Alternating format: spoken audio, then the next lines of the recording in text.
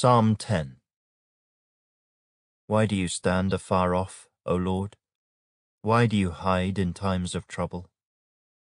The wicked in his pride persecutes the poor. Let them be caught in the plots which they have devised. For the wicked boasts of his heart's desire. He blesses the greedy and renounces the Lord. The wicked in his proud countenance does not seek God. God is in none of his thoughts. His ways are always prospering. Your judgments are far above, out of his sight. As for all his enemies, he sneers at them. He has said in his heart, I shall not be moved. I shall never be in adversity. His mouth is full of cursing and deceit and oppression. Under his tongue is trouble and iniquity. He sits in the lurking places of the villages. In the secret places he murders the innocent. His eyes are secretly fixed on the helpless.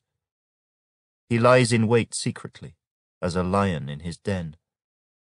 He lies in wait to catch the poor. He catches the poor when he draws him into his net.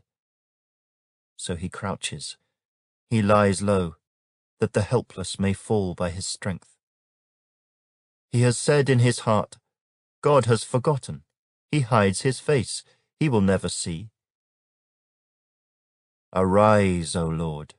O God, lift up your hand. Do not forget the humble. Why do the wicked renounce God? He has said in his heart, you will not require an account. But you have seen, for you observe trouble and grief, to repay it by your hand. The helpless commits himself to you. You are the helper of the fatherless. Break the arm of the wicked and the evil man.